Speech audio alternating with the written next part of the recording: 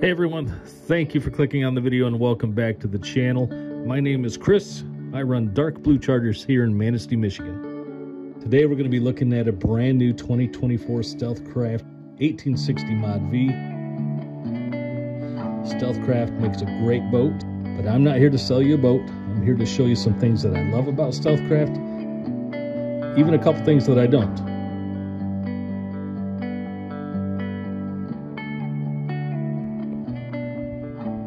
So let's start with let's go from the ground on up. First off, you're going to notice that my boat is dirty, and that's because I wanted to give her a really good run, and I've been running her hard over the last couple of months. I wanted to give her some really good time on the water to figure out what I like and what I don't like. And one category really outweighs the other one, but let's start right down here at the bottom. Starting with the trailer, got a nice spare tire, of course. You got to have that. You don't want to get stranded on the road. The trailer itself it has a roller system on it, and these rollers are just absolutely smooth. This thing comes onto the trailer so easily. The anchor box or the anchor cradle, whatever you want to call it.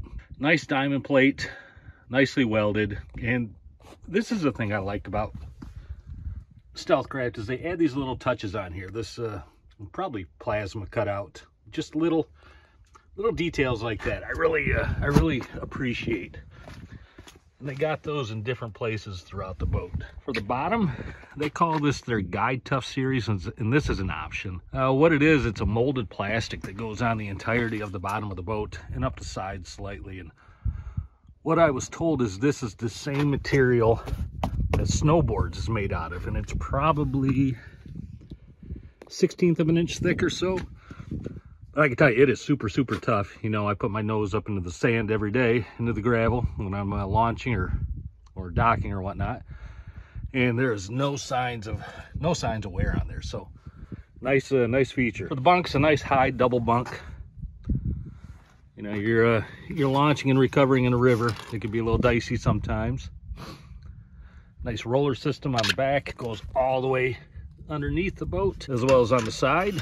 Same on both sides, of course. Vortex wheel hubs. Moving up into the boat now. Of course, your standard winch and chain. River Larry anchor system, power anchor system. I have 70 pounds of pyramid weights on there. That picks it up no problem. This is one thing I give Stealthcraft a lot of credit for. They think when they're building things. I have a switch here for the River Larry. I have a switch back here also for the River Larry, and then I have a switch up on the console also. So 3 places, because you're all over this boat all day long, and it's nice to have different places. If you're standing right there, you want to operate that thing into the front of the boat. So big deck up here. You can definitely stand up here if you want to. It's got non-skid on it. Pretty nice feature. Front storage system. I have, I think, 5 or 6 full-size life jackets in there, and they fit no problem. Front lower deck, dirty, but again, non-skid, very grippy. Another big hatch right there, and you can get anything you want down there. I can get my 19-inch Blackstone down there, no problem. And there is my mitten cooler, 45 quart. I think fits just perfectly on this boat. Moving aft, got my oars. Have them strapped into the side like that. It's just a nice place to keep them. So these boat tie-down straps, these are absolutely genius. I love these things. So fast on the side of the boat. You just release them by hitting that release button right there. It's just a ratchet strap. Take that off there, no problem. To put it back on, obviously you reinstall it there, crank your ratchet, and she comes down super tight. Drain plug, of course. And again, Stealthcraft is thinking. They put a place right here in the back of the boat to store your drain plug. Back here to the back gussets, super strong gussets. I've got 2 of my rod holders installed right there. I have my other 2 installed here on the sides. A couple other things to notice back here on the back of the boat. So they do have oar runners right here, oar cutouts. So if you don't have a top on and you got your oars just on the sides laying inside the boat, it's a nice place to keep them so they're not bouncing all over the place. And they do install a bungee there also. Power plant on my boat is a 115/80 jet Mercury 4-stroke. And trash Mercury all you want, and I've probably done it in the past also, but I've been really impressed with this motor. You could wait an extra year or 2 for a Yamaha, but I'm going to tell you right now, I have been highly impressed with this motor. She starts right up every morning within seconds. I never have to prime it, so I like it. Not disappointed at all. Transducer mount on the back, magnetic breakaway. You're going to hit things in the river. It's nice not to break the things when you do. Back deck. And this is where all the work gets done. You can see the 3 holes going there. That is for a seating system. I have 2 seats for this boat. I've just taken them right out because myself and my customers or my friends are always up on that back deck. I've also purchased a couple pieces of rubber matting that I put back here to keep the ice down, and they're actually inside. You'll see them here in a second, but very nice big stable platform. All right, before we crawl up inside the boat, we'll take a look here at the enclosure. And if you're thinking about getting an enclosure on your boat, just do it. I fished on both kinds, with them and without them. And if you're going to be out there on the water in the middle of winter for any period of time, this thing is the way to go. This thing is fully modular, which means I can take the panels off, I can take the sides off, I can take the back off. This thing is really well built and worth the extra couple of dollars to get it on your boat if you're thinking about it. I'm telling you, if you're thinking about it, just do it. You will not be disappointed. All right, so when you're ready to get up into the boat like I am now, a couple of nice step platforms on both sides, all diamond plated as well. Pretty easy to get up there. Looking from the front to the back of the boat, there's that back deck again. Cup holders. Yeah, fishermen never drink anything, so what do you need those for? They're nice to have right there. Down below, that is where that hatch leads to. Again, there's a gas tank. I forget the gallons on this. It's pretty big, 20 gallons maybe. Let's pop this open. And there's my net back there. Bilge pump, battery, and again, my foldable net. This is a Stowmaster, and she's a big net. But even that big net folded down fits nicely right back in there. Stern light mounted on the inside of that hatch. Stern light receptacle right there. Down to the flooring. So this is called, or what Stealthcraft calls, spaghetti matting. It's just super, super porous. Water drains through it, no problem.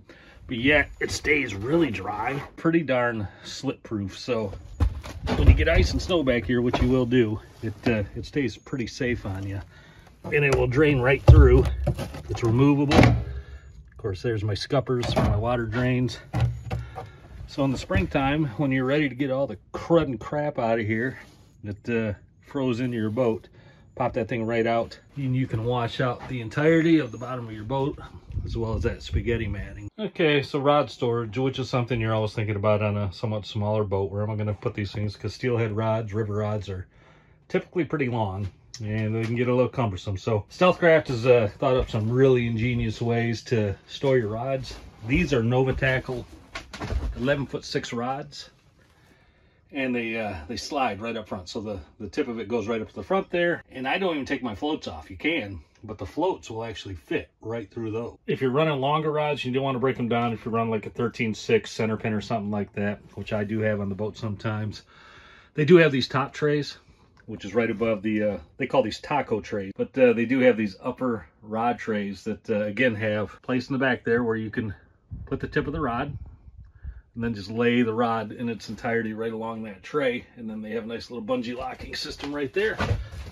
Lock it down, because that rod will fly out of the boat if you don't lock it down. And ask me how I know that. And this is the opposite side. Same setup, same taco holders.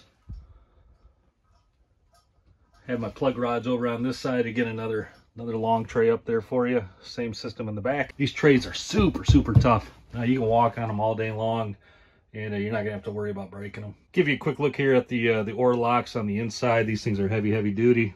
I can't even count that high how many bolts are in there, but they are not going anywhere. And you have several positions for your oars as well, so you can dial it in whichever way you want to. All right, looking forward, we can look at the center console section here.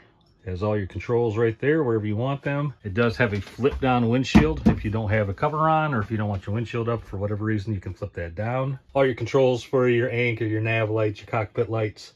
And this does have 3 different cockpit lights, and they run underneath the rod trays and up underneath there. So when you turn those on in the morning, it's a nice soft blue light. It's not making you lose your night vision. Cabin lights, bilge pump, winch controls again are all up here. Steering wheel, throttle, standard throttle, motor trim rather on your outside rather than the inside. Fuel gauge, couple cup holders again because fishermen sometimes like to drink things. And I have a Garmin 7-inch striker up here, and a striker is one of their less expensive models. I don't want to say cheaper models because it's not a cheap model. It's a good model. But the reason I went with this striker is because it has mapping ability. Garmin has a pretty unique system where you can turn on this mapping ability, and as you're operating, it will map out the floor for you of whatever body of water you're on. If you look at C Maps or Navionics, there's not a whole lot of really good maps for the Manistee River system. So the reason I went with this is because I can actually turn that thing on to map it out, record, and I get a really nice interpretation of what that river's like, where the holes are. You can change the color shading to whatever preferences you like. It was the best system I could think of to go with without breaking the bank, and it has some really nice features that are going to keep me on the water, knowing where those holes are throughout that river, and permanent records of them. So I really like that. Down below your center console, another nice big storage area right there, and then another nice hatch down here. Goes all the way up to the nose. And they do offer bow mount trolling motors. All right, so I've gone over all the things that I like about this boat, and so I've given you all the positives. I'll give you some negatives, because again, you guys know, if you watch the channel for any length of time, I'm not just going to sugarcoat things. If there's something I don't like, I'm going to tell you those things. But overall, this is a solid boat. I will tell you that right now. This thing is a river runner extraordinaire. Super smooth on the river. With that 115/80 jet on the back, I get cruising speeds are easily 25 to 30, and it hugs the corners like it's on rails. I don't know what top speed is yet because I haven't pushed it up that far, but it has to be over 40, and I have no doubt it would probably still stay on the corners throughout the river. But being a new boat, I just have not pushed it up that high yet. But super smooth, well-built boat. The thing feels solid.